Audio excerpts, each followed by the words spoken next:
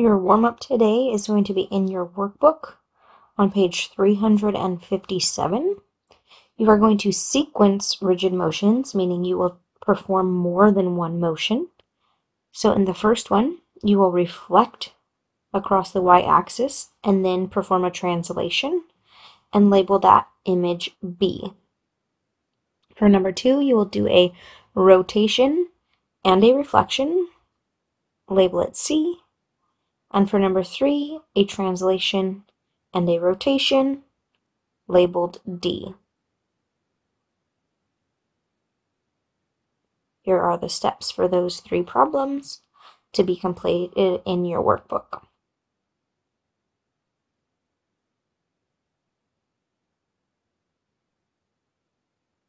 For today's lesson, you can remove page 137. There should be a side 1 and side 2 labeled in your workbook. We are going to use this for the next few problems. To begin, we are going to make a prediction for each of these sequences. It says figure X is the image of figure ABC under the sequence of rigid motions in the given order, meaning the reflection across line L first and then across line M. Figure Y is the image of ABC under the sequence of rigid motions in the opposite order, meaning that it's going to reflect across M first and then reflect over L second. So they're swapping the order. Now our job is to predict, are the locations of X and Y the same? Meaning if we do reflect across L then M, is that going to land us in the same position as if we reflect over M first and then L? So you're going to go through and make a prediction for sequence L, stating whether it will be in the same location, so a yes or a no. Do the same for sequence M, a translation, then a reflection. Is that going to be in the same place as the reflection followed by the translation? Make your prediction here. Is a translation and then a rotation going to land you in the same position as a rotation followed by a translation? Yes or no? How about a rotation and a reflection? What if we swap the order? Will they be in the same location? Yes or no? And the same for P and Q. Is this order going to be the same as if we do it in the opposite order? How about for Q? Now we are going to split up into teams. So for example, one team will be in charge of sequence Q. One partner will perform them in the order that is stated, and the second person will perform it in the opposite order to discuss whether they end up in the same location or not.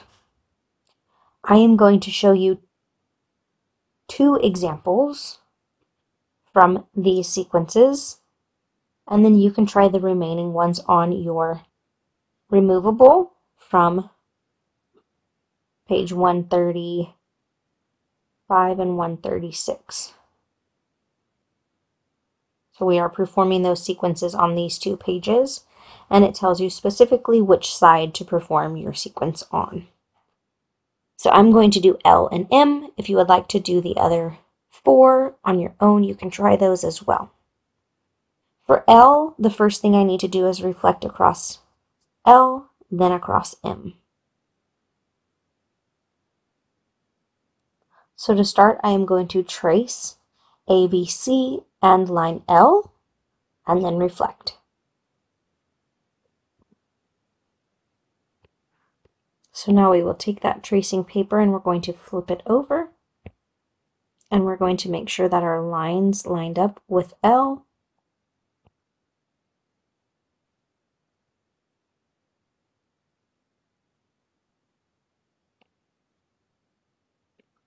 And now we need to reflect over M. So we're going to trace line M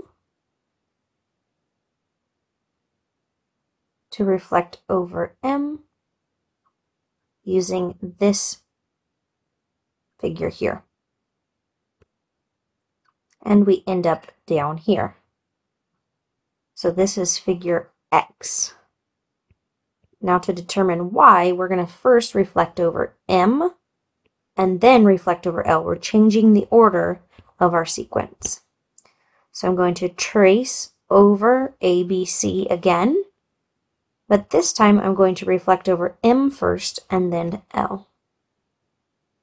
So we will select those using our tracing paper and flip it over. Line M first.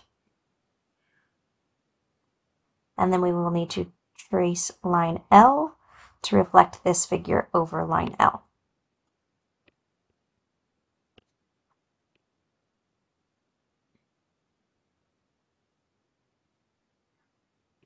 So on our tracing paper, these two figures reflected, line up your line.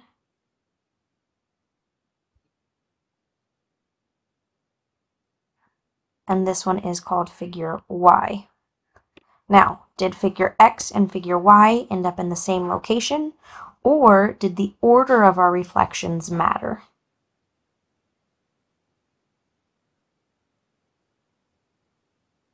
So if we go back to sequence L, when we went L and then M, are the locations of figure X and figure Y the same?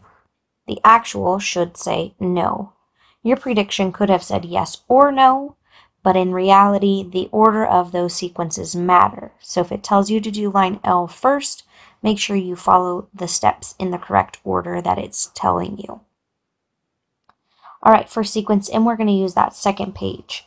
We are going to start with a translation 3 down and 6 right, then reflect across the x-axis. So this is going to be on that grid.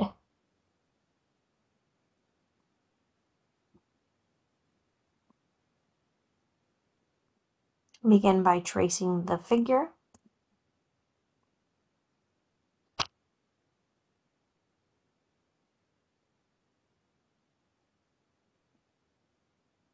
We are moving this figure 3 down, 1, 2, 3, and 6 to the right. 1, 2, 3, 4, 5, 6.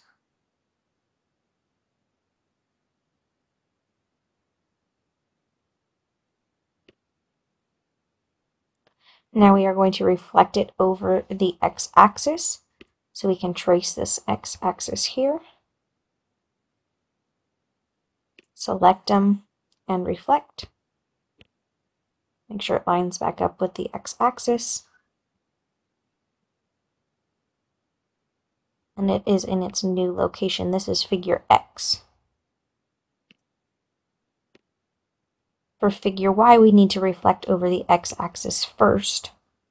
So we will trace the figure, the original figure, and the x-axis.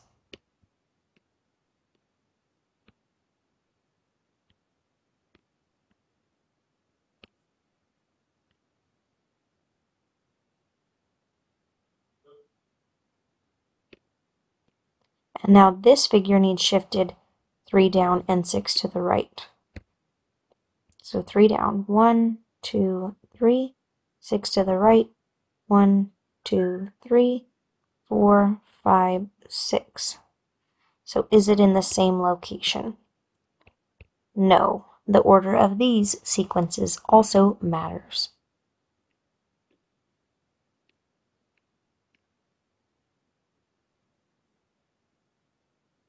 If you would like to try N, O, P, and Q on those two sides, you may. For problems 2 and 3, you are going to create a sequence of rigid motions for which the order does not matter.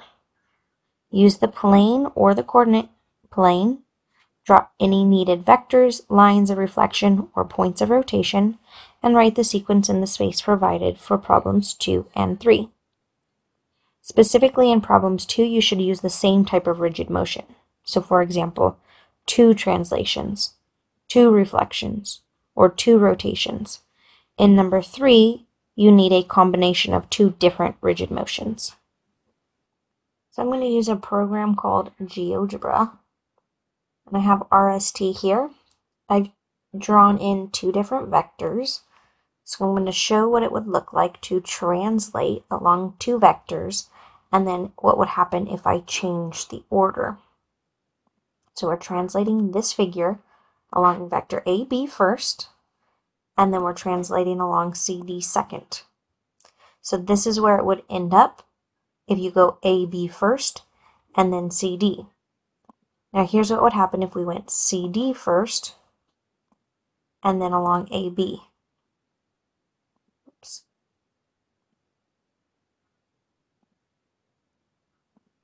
Translate by a vector. I don't want E in there. We're translating this figure along this one second, and you can see that it lines up in the same spot. So if we translate along AB, it moves it up and then back down to this place. This one would translate it down first and then up to the same location. So in here on problem 2, we can say translate along vector AB.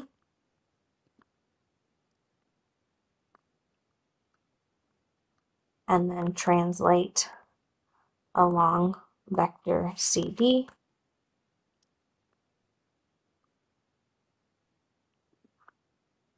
And if we were to change the order of these two rigid motions, it would still put us in the same spot. So the order of these does not matter. Now we need to look at another example.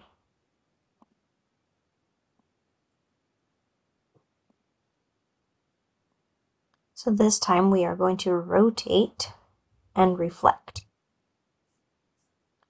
So first we are going to rotate this figure around the origin, and we're going to go 180 degrees counterclockwise, and then we are going to reflect over the x-axis.